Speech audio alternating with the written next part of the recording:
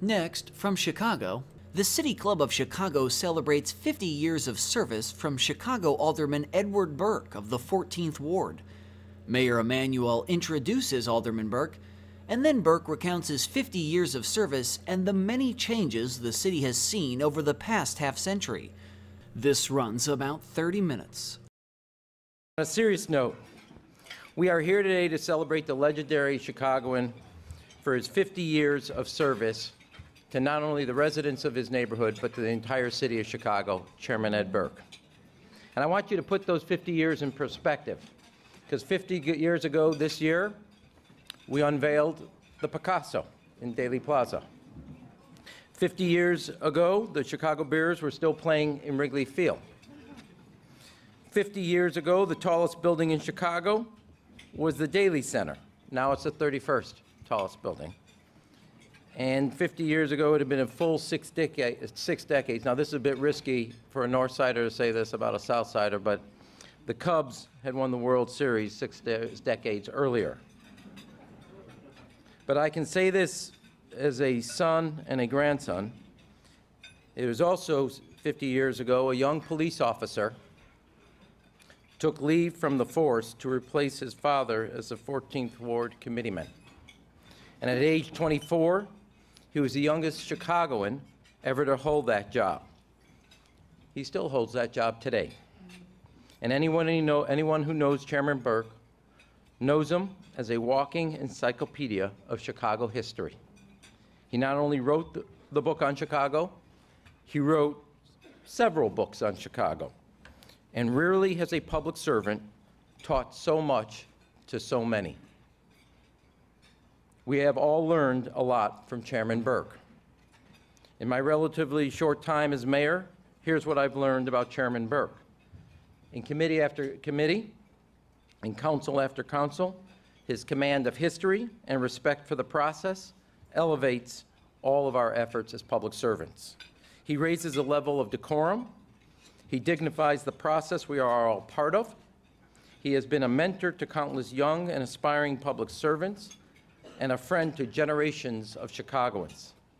He has never forgotten where he came from, and he still approaches his job with the zeal and passion of a 24-year-old committeeman filling his father's big shoes.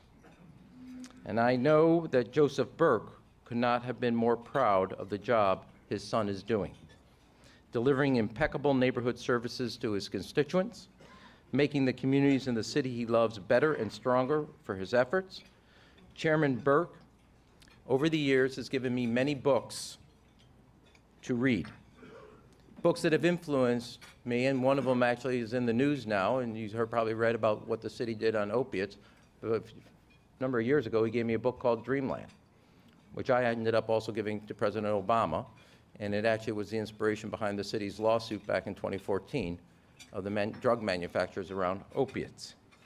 But many of the books are about Chicago's police department, its history, the history of the Irish people in building the city of Chicago, and how those two intertwine, and our political history. So today I wanted to return the favor and give 2 books to the chairman. One, Pastrami on Rye, an overstuffed history of the Jewish deli experience.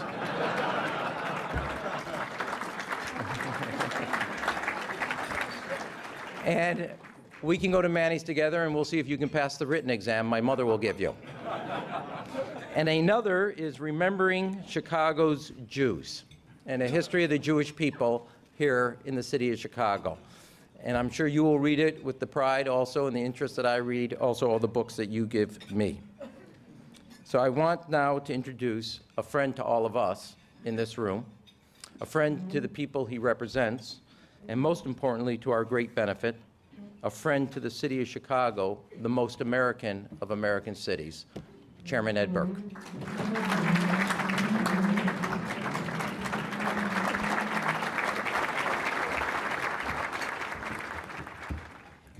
Well, good afternoon, ladies and gentlemen, and Mayor, thank you so much for that very kind and gracious introduction.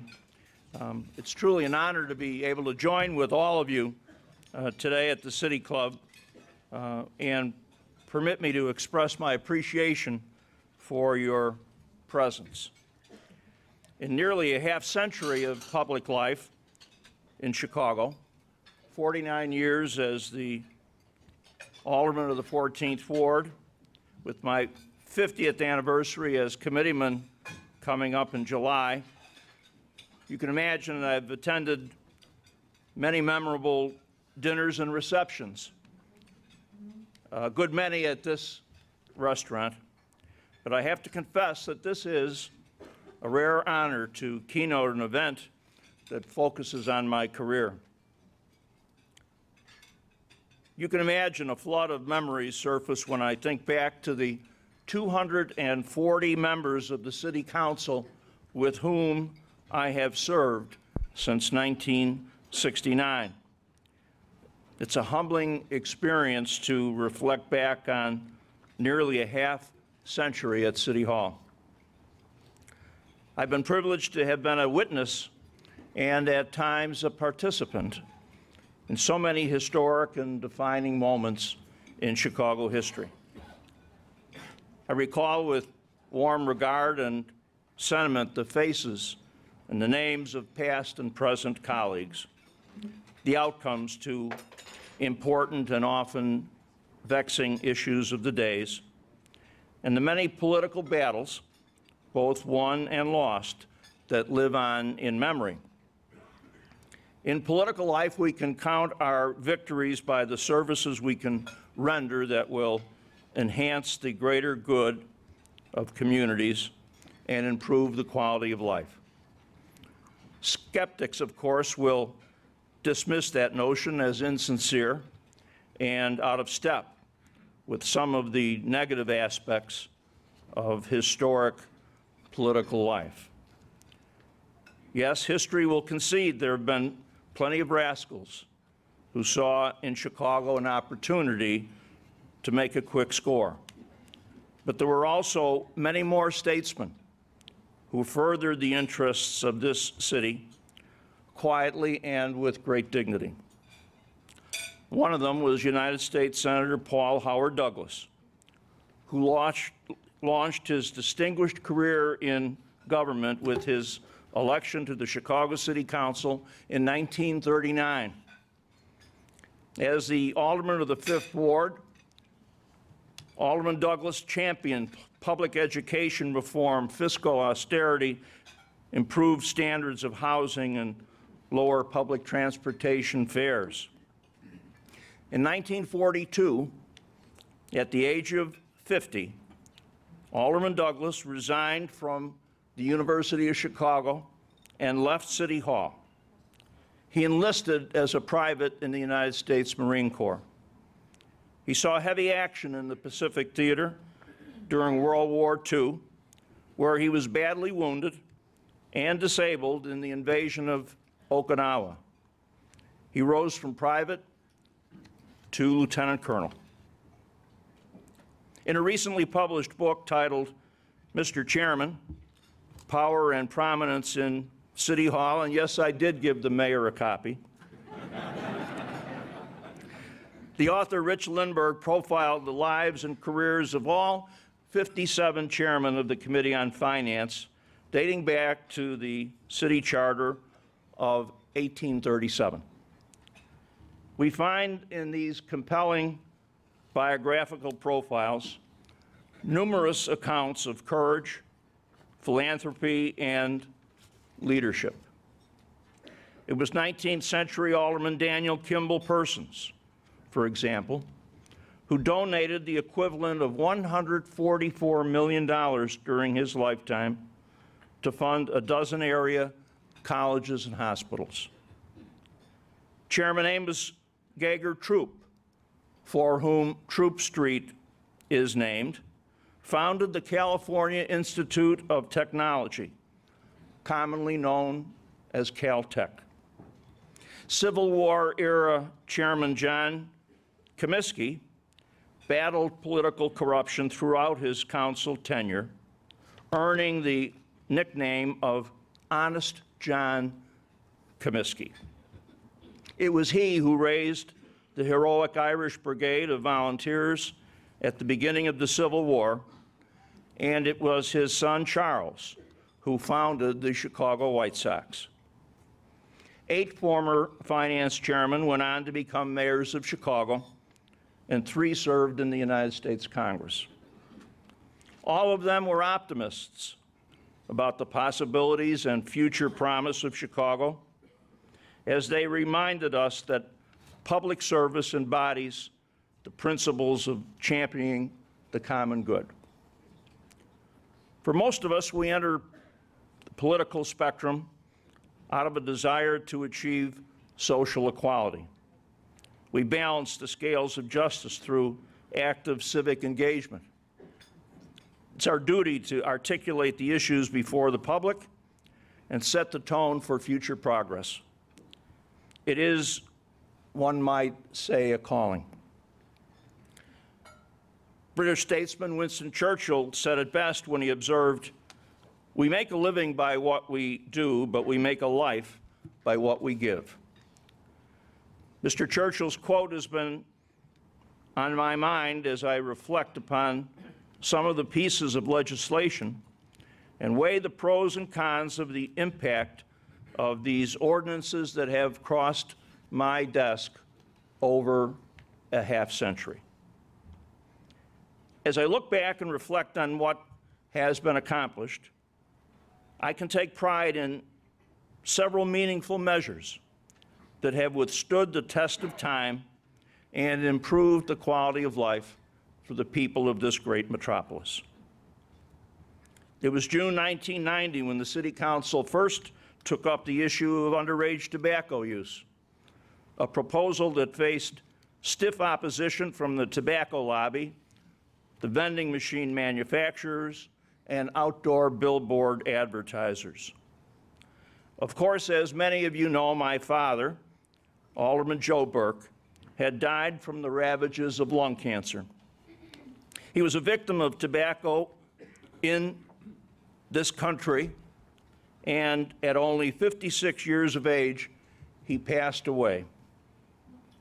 Dr. Lewis Sullivan, the Secretary of Health and Human Services at that time, reported that 1 in 6 deaths in the United States were attributable to smoking, and that 90% of smokers became addicted to nicotine as children. And you know, it took 18 years before I was able to persuade the City Council to pass the Clean Indoor Air Ordinance, banning smoking in public places.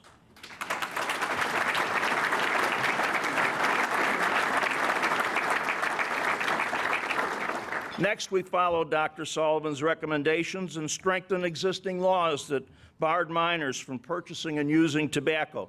Today, the age for purchasing tobacco is 21 in Chicago. The measure prohibited the placement of cigarette vending machines in establishments that admitted minors. That ordinance passed on January 11, 1991.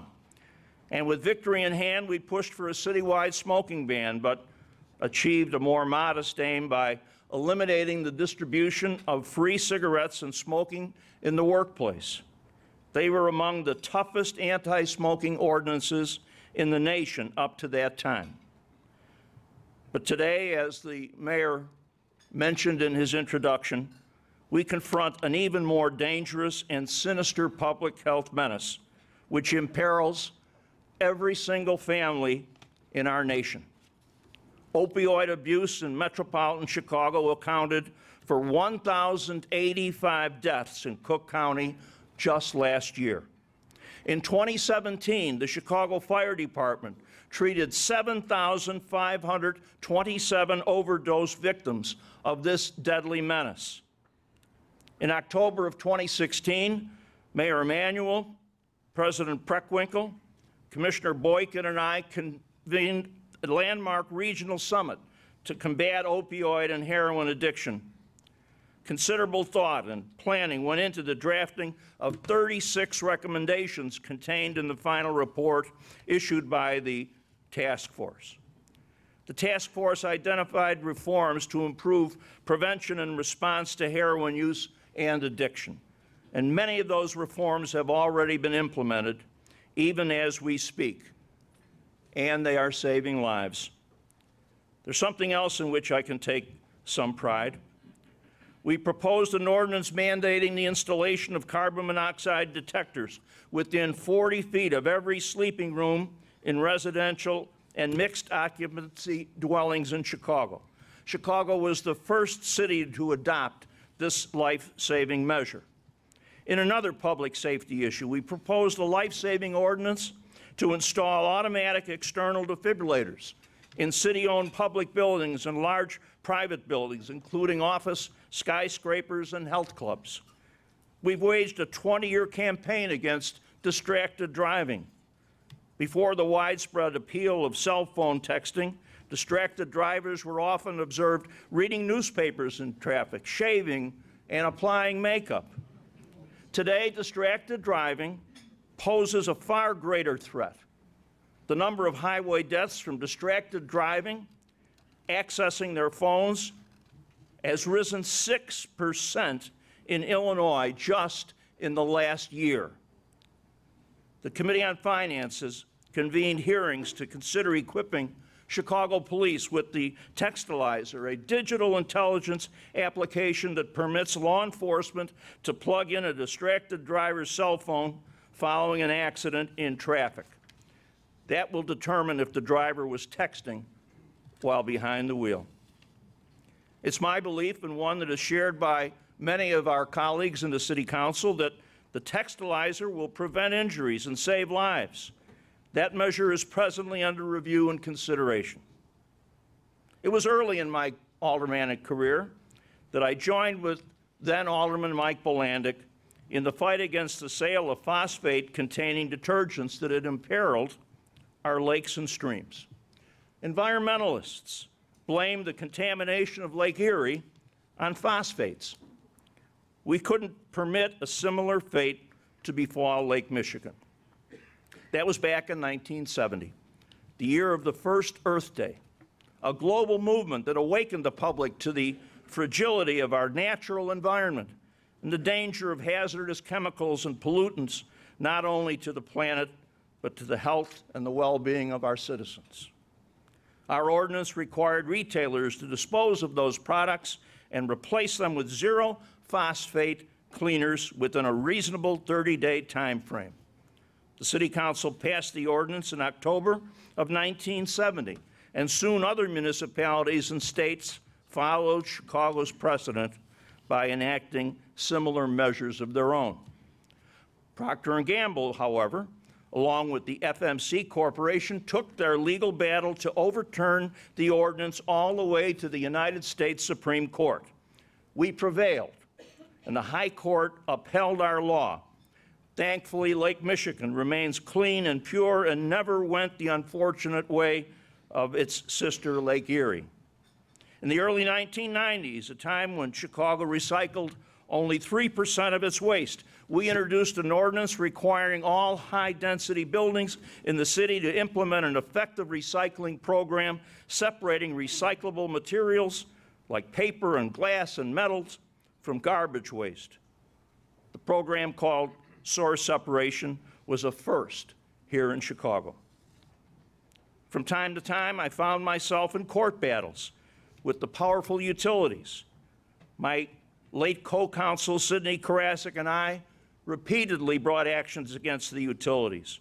We took People's Gas to court in order to get them to upgrade and improve the shabby condition of the company's aging gas meters, which caused Chicago residents to pay higher bills, which were unfairly inflated. In the end, the meters were replaced, saving customers millions and millions of dollars. Sometimes, however, the best of intentions fail. It was July of 1999 that I supported an effort to exonerate Shoeless Joe Jackson from complicity in the 1919 Black Sox scandal. The conspiracy to fix the World Series that year by gangster Arnold Rothstein and his co-conspirators. On the eve of the 80th anniversary of that ill-fated White Sox championship season, it was our hope to vindicate Joe's reputation in order to pave the way for his eventual enshrinement into baseball's Hall of Fame. The commissioner and the major leagues, however, gave us a cold shoulder, and Joe has, to this day, never been cleared. But we did achieve better results in exonerating poor Catherine O'Leary for her responsibility for the Chicago fire, which began on her property the night of October 8, 1871.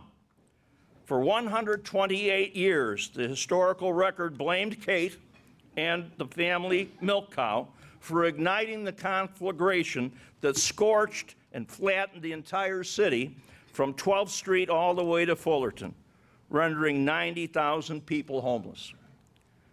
Reliable research identifies the probable suspect, Dennis Pegleg Sullivan. He was something of a neighborhood ne'er-do-well, and it is believed that his carelessness with his pipe ignited the hay in the O'Leary barn while Kate and her family slept soundly in their beds. Recent evidence suggests that he was attempting to steal a pail of milk for punch from the O'Leary barn during a party at the Patrick McLaughlin residence next door. Regardless, the O'Leary descendants no longer have to shoulder the burden of responsibility for that treasure.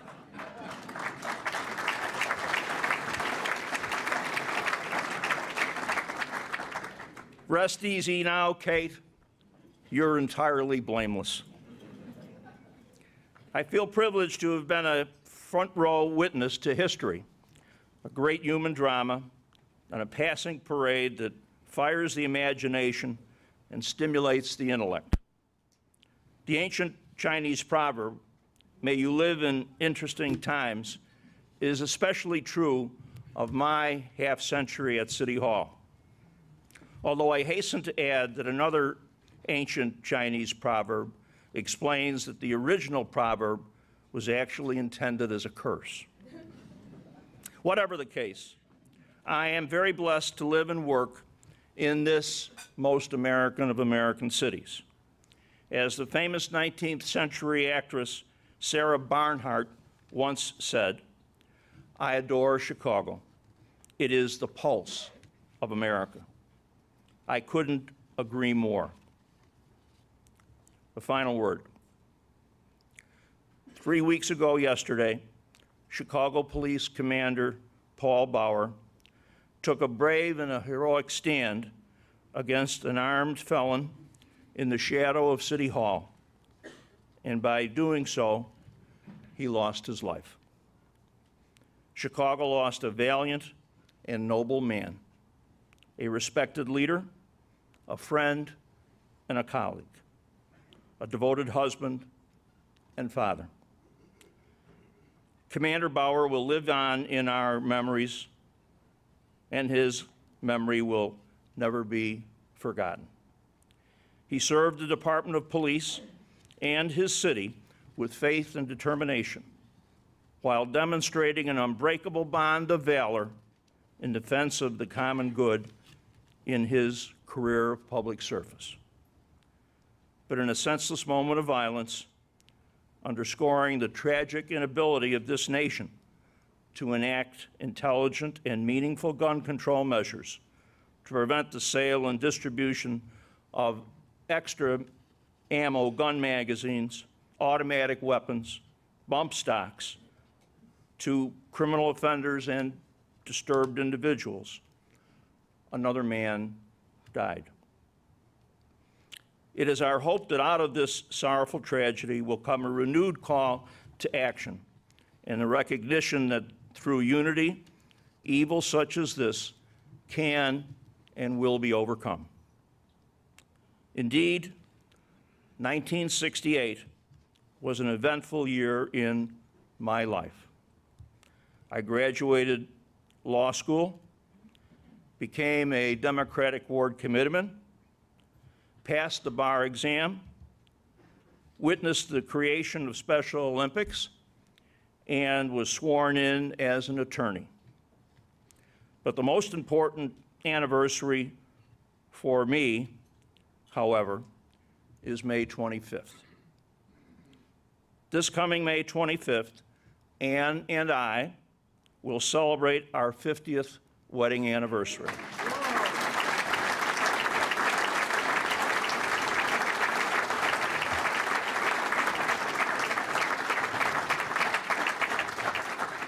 I know that everyone present here this afternoon would agree that I married up. For half a century, Ann has been my partner in this life through thick and thin. How blessed I have been. Ann, I love you.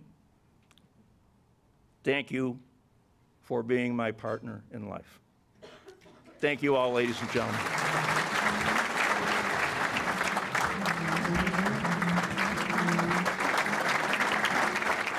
Well, I think we're all feel privileged that we were here to hear the words from Alderman Ed Burke,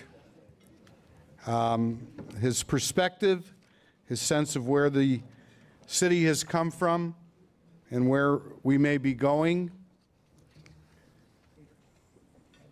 Gives us a lot to think about, as many of us who are involved in making this city the great city that it is. We just celebrated the city's birthday, and we want to thank you once again, Alderman Burke, for gracing us with your presence. I think this is from your wife.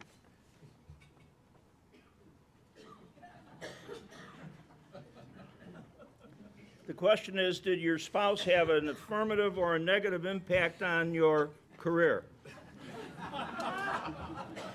On advice of counsel, I refuse to answer that question.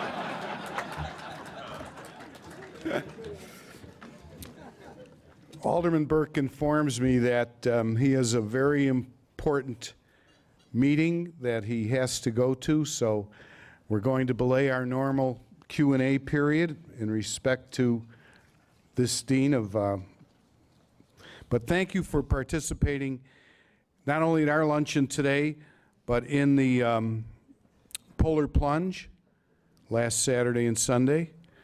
Several people wanted to know about the bathing suit that you had, but we're not going to press that, Alderman. We just want to say thank you very much, and God bless. Thank you. Thank you.